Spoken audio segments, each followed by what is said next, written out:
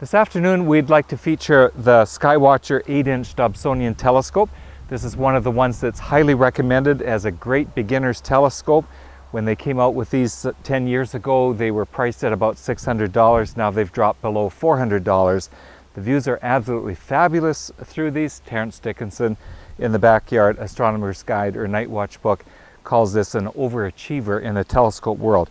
Once you've assembled yours out of the box and put it on the base, it should look something like this. The two plates at the bottom are held together in place with a bolt there. You don't want that too tight. You want this to be able to move.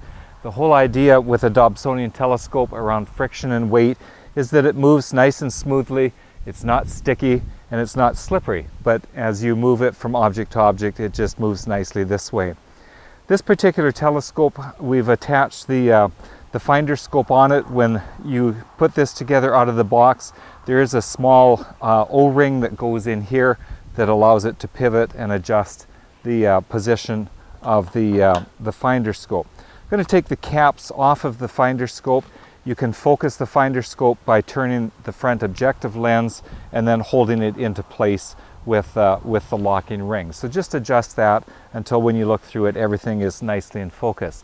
This afternoon we have a beautiful 3/4 moon up there in a blue sky, and we're going to be using the telescope to point and take a look at this moon here even in the middle of the day.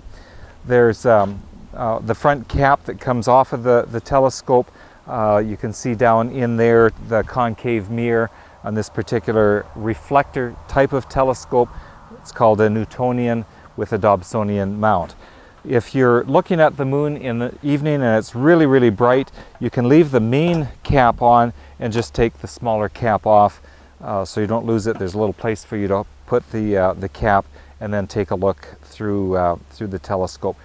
Don't ever use the telescope to point at the sun unless you have a proper solar filter that covers the entire front of the telescope. The way that the telescope moves about is very simple and easy. You can tighten this up to hold it in position so it doesn't move too quickly. And now we're going to take the cap off and use the telescope to see if we can find the moon. The first thing we'll do is look through the finder scope, get it pointed up there in the direction of the moon, and then once we get it centered in the finder scope, then we can look in the eyepiece here. So I'm going to try to line this up with the moon, and using the finder, I found the moon. It's definitely not in focus, so I'm going to loosen off the locking ring on this and look through the telescope, through the finder scope, and adjust that until the moon comes nicely into focus. Okay, and there we have it.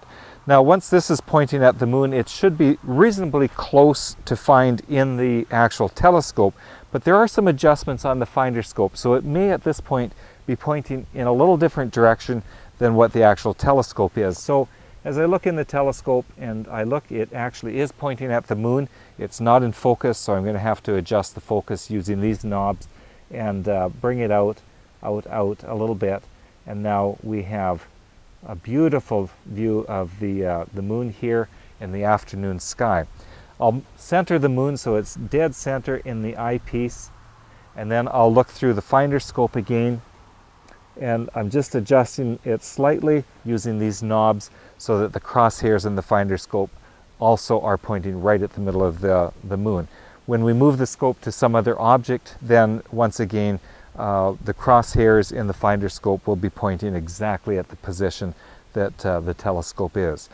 As everything moves from east to west in the sky and the moon is rising, we'll gently move the scope up, and follow the moon throughout the late afternoon and evening and across the sky during the night. So that's the basic functions of using the telescope. We've started off with the 25mm eyepiece here in the telescope. That gives us 48 magnification. There is another eyepiece that comes with it. If you put a 10mm eyepiece in there, that gives you 120 magnification. And so you'll test different eyepieces to see what works best. Oftentimes the lower powered eyepieces are adequate, and certainly right now with 48 times power we're getting some very beautiful views of the moon. Okay.